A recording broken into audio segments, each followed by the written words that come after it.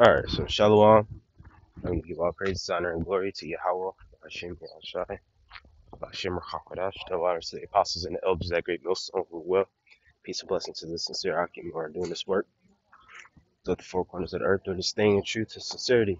And this still photo, here's one I took, I believe yesterday at the gig. Yep, took this one yesterday while I was working. And if you can see it, it says, keep the faith, and then with 1144. Now, I didn't write this. It was already there. It was there pretty much. It was delivered to me. And I was just like, damn, you know, being that I'm in the truth is a sign, you know. Not only is, the keeping of the faith is a good saying, and then 1144 is pretty good to see too, while you're slaving for Esau, so-called Edom, the white man. Now,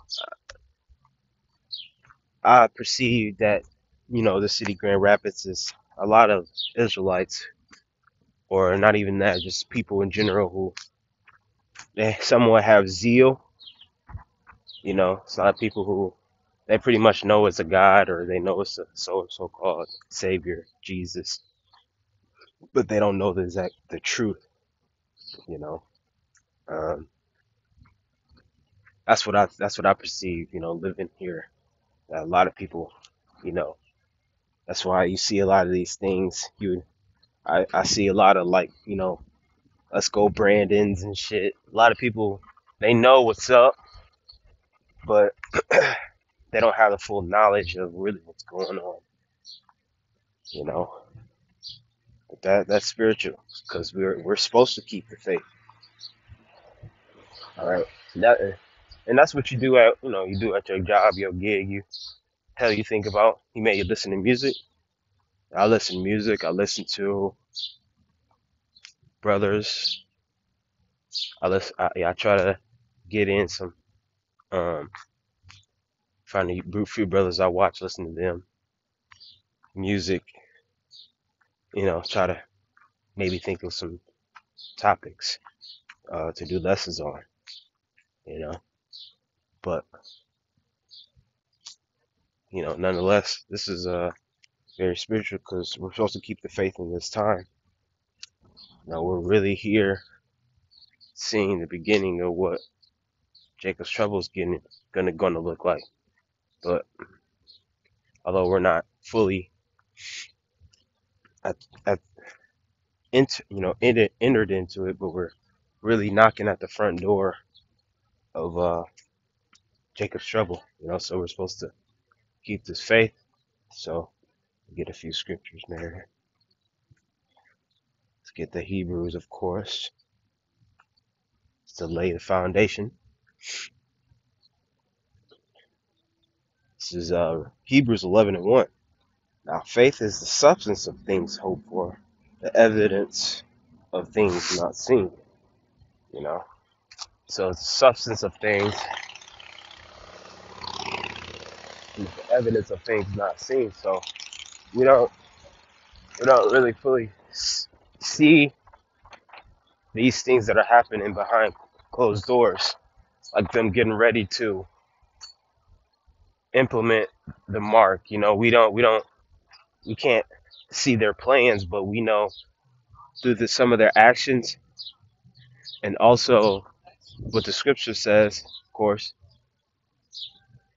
and what they've been some of their actions is been putting out that they want a new society ruled under new electronically with this MOTB. You know,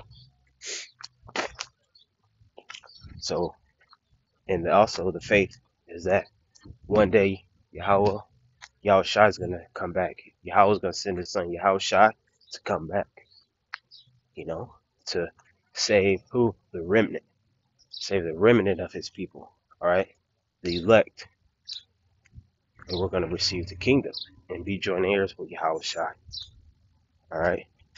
That's the main thing when people talk about faith, faith, faith. Yeah, they have faith in Jesus, they have faith in Allah, Buddha. That's a false faith, false sense of faith. Or they may have faith in America. You know, that's a false sense of faith. Look at First Kings 2 and 3.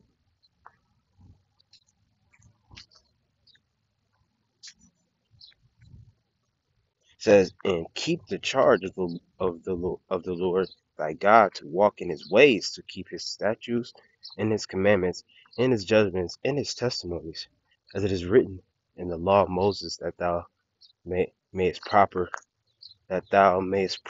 in all that thou doest, and whithersoever thou turnest thyself." So yeah, we're supposed to keep that charge, keep everything we taught. We've learned law, statutes, and commandments. We knew our heritage. We know our heritage. We know all these things now, and we're supposed to continue in that. We've been building, building, building. You know, so we're we're getting stronger in this thing. So keep the faith. Hey, that was written for me to see. Whoever wrote that, you know, it's called "Oh yeah, how about you outside?" Um, just a quick one.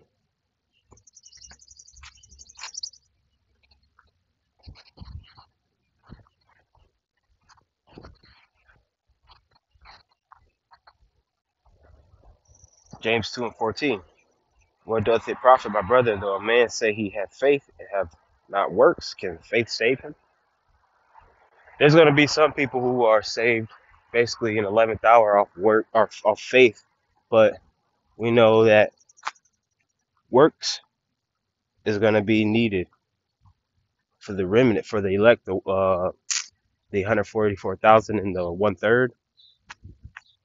We know that because you could say you have faith all day, but if you don't have the works to follow up with it, it's pretty much null and void.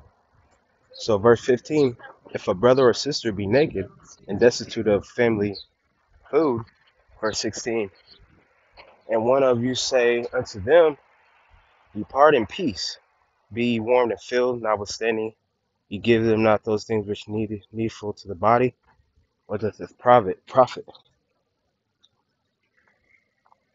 Even so, faith, excuse me, if it hath not works, is dead, being alone. So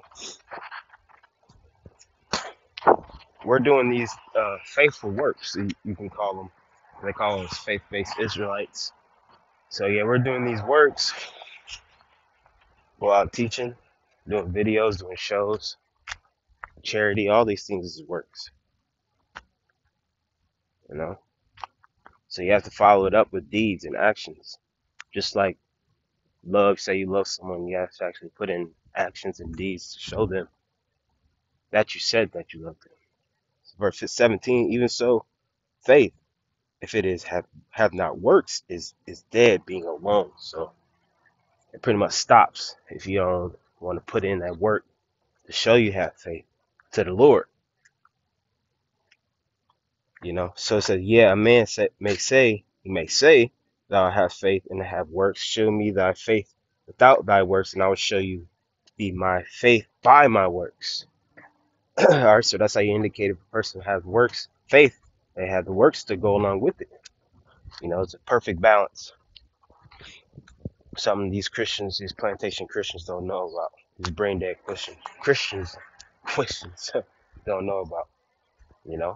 So, Lord willing is edifying. I'm going to give all praise, honor, and glory to Yahweh Bashim Yahshua. Hashem Rakakadash Shalom.